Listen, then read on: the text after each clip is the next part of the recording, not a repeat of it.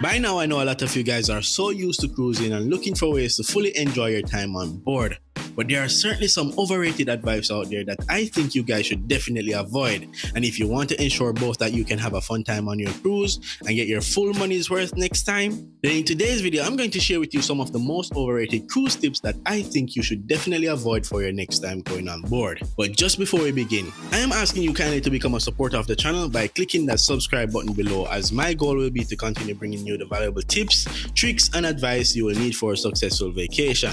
So please don't hesitate to subscribe if you want to keep seeing new videos like this weekly. Alright, let's continue. Now, one of the main things I hear a lot amongst cruisers, and I don't necessarily blame them, is because they well and truly could be following the advice of cruise influencers and other content creators. But being a crew member, I know how much this specific advice is so overrated, and I am talking about going on cruises and buying a beverage package for unlimited drinks. Bear in mind that this cruise advice isn't really for cruisers that pay the extra to go on luxury or all-inclusive cruises, because those cruises, you wouldn't have to worry about the price of drinks since it will all be included.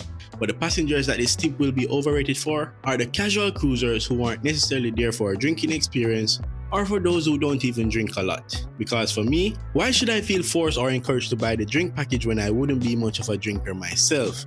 The real thing is that having a drink package in itself basically forces you to try and get your money's worth back. You will be in a peer pressure moment just by knowing you have a drinks package to take advantage of. I know a lot of these unlimited drink packages can be really pricey, and they are not cheap at all. But let me ask you this. What are you gonna do on the night after you were wasted from trying to overcompensate and justify having a drink package? This can go really wrong for you trying to drink to the limit. And first of all, there's so many restrictions as well that follow having a drink package, such as not being allowed to share your drink package even if it is someone you are sharing a cabin with. It doesn't sound all too logical to me because of this either. And better yet, depending on how many stops your cruise will take, why not go ashore and just participate in drinking at the cruise port instead? It will most likely be cheaper than on board, and there will be no obligations for you to overpay for any unlimited drinks packages. The thing you should understand is that passengers rarely can drink enough to justify having a drinks package anyway that is unlimited in the first place. And when a guest gets completely wasted from drinking too much, no matter how good it sounds to have a drink package, they generally avoid drinking or drinking as much the next day on board. So you see, in my humble opinion, I don't think anyone can drink to the limit of a drink package every single night. But if you are one of those heavy drinkers, then maybe having a drink package will be exciting for you. Otherwise, I'd skip the drink package and occasionally grab a drink shoreside whenever the cruise ship docks. Now, the next overrated tip I seem to can't escape from is hearing all the time how much you should opt into paying for the onboard Wi-Fi packages. The thing is that the internet service is really costly whether you are a crew member or a guest on board. And I must admit, it can be fairly cheaper for crew members, but it does take a huge chunk off our monthly payslip. There are some times at the end of a contract, we will see how much we spend on internet services as crew members. And let me tell you, this can easily overflow into the thousands of dollars every contract.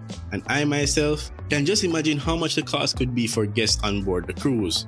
I know that for the guest, the cost can sometimes be justifiable depending on how much you use the internet.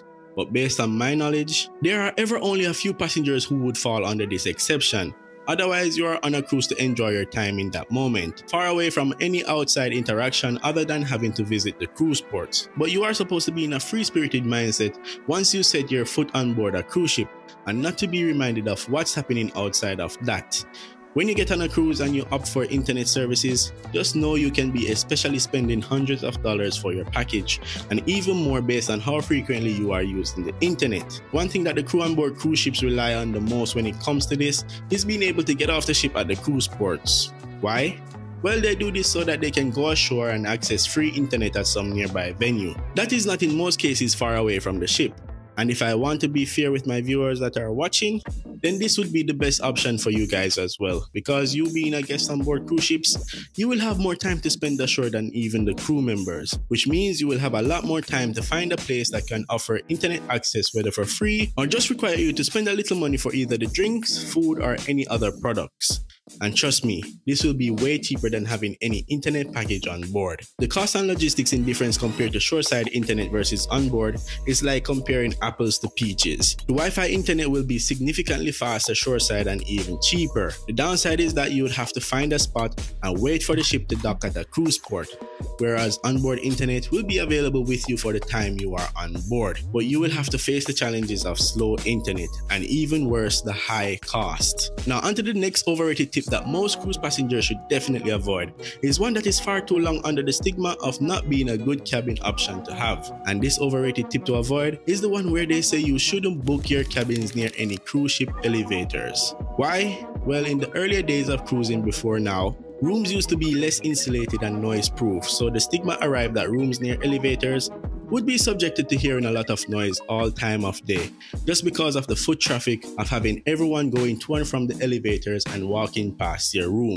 You couldn't predict what type of other guests who you would be sharing that same deck with. So it was always a cautious advice to avoid such cabins, because loud children could be on your deck going to and from their rooms, or even noisy adults after they had a few drinks or two. But now in the modern days of cruising, room noise cancellation features have pretty much improved significantly, and it is now a more growing trend to learn that the overrated tip of not booking cabins near elevators is quickly fading away, because you can now expect the best cabins to be the ones really close to the elevator. And let me tell you why this is. As cruise ships get bigger and bigger, the decks you are staying on will become longer and longer, meaning longer walks to any nearby elevators, and having to walk such distance to and from elevators can seem like a chore in itself. Especially if all you want to do is run down to your room to get something, or even put something down so that you can continue the rest of your time on board, or have to run out to the cruise port.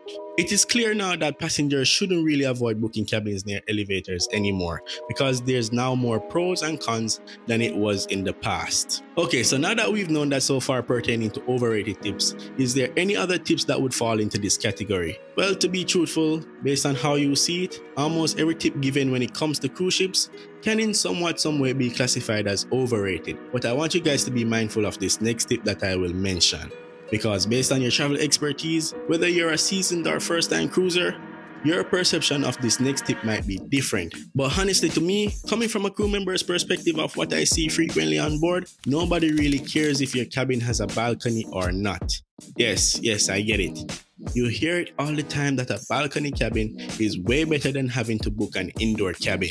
And you are promised that booking a cabin with a balcony is one that will make for a better experience on board. I hate to break it to you, but not only are you paying more for an expensive room, your experience on board outside of your cabin is not dictated by whether or not your room has a balcony. Besides, who actually goes on a cruise to spend majority of their time in their rooms anyway? At this point, I can't stress it enough. Having a room with or without a balcony shouldn't really be a massive deciding factor to look at. I work on ships, and I must say that majority of the guests will only spend a few hours in their rooms, and the rest of the time is for them to go out and explore and have fun on the ship. If you are so worried that others will be judgmental just because you booked an indoor cabin, for your own peace of mind, the crew really doesn't care what room you booked. We are all there to provide the same service whether you paid more or less for a room. Plus, other guests are there for a good time and not really there to flex their bank account muscles. Well, I can't really speak for everyone on that though. It's just that I don't really see that happening too often.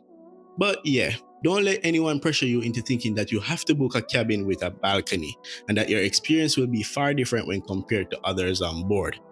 Don't get me wrong, I have nothing against booking a balcony cabin, and if that's your thing, then that's just your thing. I'm just telling you that it's pretty much overrated, but it's still nice to have either way. I have nothing bad to say if you prefer to book a balcony cabin. I mean, why would I? Having a balcony cabin can be a plus, of course, but it's not what really makes your experience. So next time you hear cruise advice pushing for you to book a balcony cabin, just know coming from a crew to you, the experience doesn't change much. There's only a few disadvantages that can be overlooked easily, and if you want to see outside of your cabin, you can always check your stateroom TV or just simply go out to the open deck. Your main priority when you go on board a cruise is to try and enjoy everything that is available to you.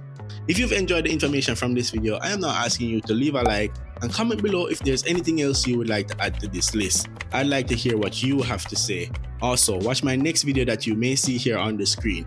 It's Anik, your cruise employee, and I'm out.